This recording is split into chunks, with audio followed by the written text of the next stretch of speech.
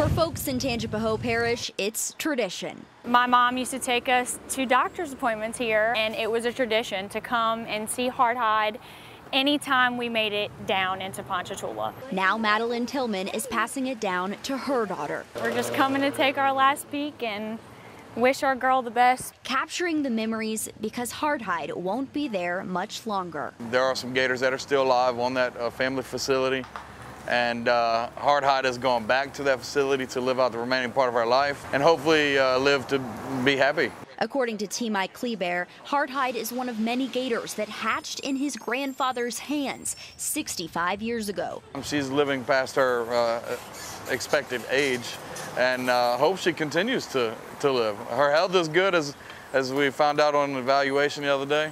The evaluation and move from her enclosure comes after the Louisiana Department of Wildlife and Fisheries received a complaint about Hardhide's health in early December. In a statement, the department said the alligator did have an injury, and it was determined that the display was not suitable for winter months. According to the Country Market's board of directors, the display is part of their property, but the city feeds the gator. We just want the best for the alligator. We never, ever reached out to anybody to have her removed or to do something with her or to have her, I can't even say that, we would never ask for her to be euthanized.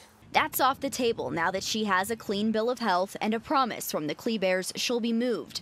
All that's left to do now is say see you later, alligator. She means a lot to these guys, especially the little one. According to City Hall, the Department of Wildlife and Fisheries is working with them on guidance for a new enclosure. Hope that they upgrade the habitat and get something for a possible alligator in the future. I mean, our alligator is like our mascot to this town. A community rallying around a gator. It doesn't get more Louisiana than that.